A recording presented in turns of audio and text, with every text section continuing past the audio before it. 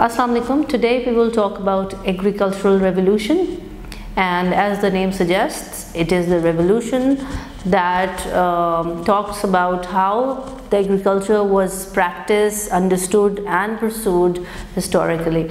So इस concept को हम 4 phases में divide करेंगे. So the first phase of agricultural revolution is also called Neolithic revolution, which talks about the point in time जबकि hunter gatherers थे and they did not have permanent settlements, और जिधर crops grow किया करती थी जो कि उस वक्त wild crops हुआ करती थी, उधर वो वहीं पर residences बना दिया करते थे. So there were no permanent settlements. जैसे जैसे concept आया कि फार्मिंग इस तरीके से हो रही है कि there was an abundance of food, तो वहाँ पर भी परमानेंट सेटलमेंट शुरू हो गए and people started building up permanent रेजिडेंसीज around the farms, जो कि जहाँ से एक परमानेंट फूड सप्लाई लोगों के पास आ रहा था.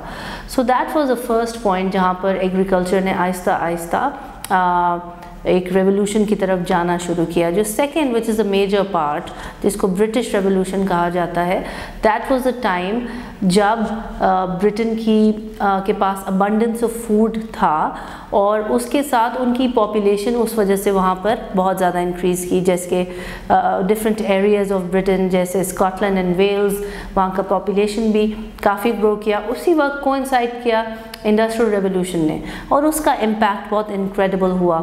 ऐसे कि जैसे आपकी प्रोडक्शन जो है थ्रू मैकेनाइजेशन बढ़नी स्टार्ट हो गई. आपको पता है कि जैसे मैकेनाइजेशन होती है यानी मशीन्स रिप्लेस करती जाती हैं इंसान को, तो इंसान की ज़रूरत उन कामों को करने की कम होती जाती है. उसी टाइम पर इंडस्ट्रियल रेवोल्यूशन भी आ रहा था और इंडस्ट्री बढ़ रही थी. उसकी वजह से एक और कॉन्सेप्ट सामने आया जिसको अर्बनाइजेशन कहा जाता है, यानी people started moving from villages to cities for different opportunities. और क्योंकि जो उनका काम पहले फूड प्रोडक्शन से रिलेटेड था वो भी मशीन की वजह से मिनिमाइज़ हो गया था. इसी टाइम पीरियड में जो ब्रिटेन का सिस्टम है इंफ्रास्ट्रक्चर, जिसमें rails and roads and ship, वो भी काफ़ी डेवलप किया, जिसकी वजह से फूड एज अ बिजनेस परसू किया जाने लगा. यानी पहले it was only to eat, now the concept changed to the economic perspective of agriculture, and that was to sell food. इसके लिए पहले regional blocks बनाए गए और फिर national, और अब आप जानते हैं कि it is an international business. So इस चीज़ को आहिस्ता आहिस्ता grow किया गया. Now इसकी वजह से फिर आप देखते हैं कि food as a business दुनिया के सामने आया और इसमें different regional blocks जैसे मैंने आपको बताया कि वो बने हैं. ब्रिटिश एग्रीकल्चरल रेवोल्यूशन में सिंस टेक्नोलॉजी जो है वो आपको दिख रही थी, so there were advancements in technology, जिसकी वजह से आहिस्ता आहिस्ता क्रॉप यील्ड भी बढ़ने लगा और food supplies across the country जाने लगे. So that was a primary thing जो कि ब्रिटिश एग्रीकल्चर ने देखा. जो थर्ड पार्ट हम एग्रीकल्चरल रेवोल्यूशन में देखते हैं, that is called green revolution, which talks about the development of agrochemicals. ऐसी चीज़ें जिससे आपकी ग्रोथ पोटेंशियल, जो एग्रीकल्चरल ग्रोथ है या यील्ड है, वो बढ़ सके और you keep them away from the attack of the pests and all other things जो कि डैमेजिंग होती हैं क्रॉप्स के लिए.